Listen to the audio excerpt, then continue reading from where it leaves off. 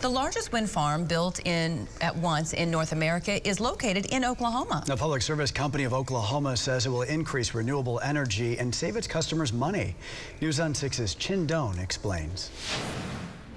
PSO says the newest wind farm, combined with the two others that recently opened in central Oklahoma, will save customers about $1 billion over the farm's 30-year lifetime.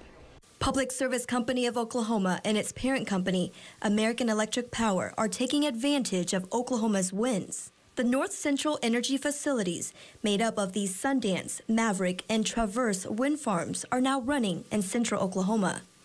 The latest, Traverse, which opened last month in Blaine and Custer counties, has 356 turbines. We've won over a lot of people on this one.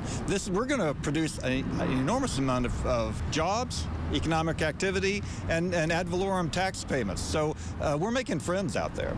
Wayne Green with PSO says some employees who worked at coal plants transitioned to the wind farms. He says the Traverse wind farm produces enough energy to power 440,000 homes a day. We're being good stewards of the earth by producing natural energy that does not pollute in its creation. At the same time, we're being good stewards of our customers' pocketbook, quite frankly. When asked about risks to wildlife, AEP says it follows all laws and works with public and private groups to protect animals, both in its location choices and operations. Chief Operating Officer Lisa Barton says these wind farms are critical in flipping the company's energy mix from 70% fossil fuels to 70% renewable energy by 2031. We are going to sequentially and consistently move to a clean energy economy by harnessing the power of wind and bringing that benefit to our customers. Oklahoma Energy, produced for Oklahoma customers. And through the PSO Wind Choice program, customers can buy up to 100% of their power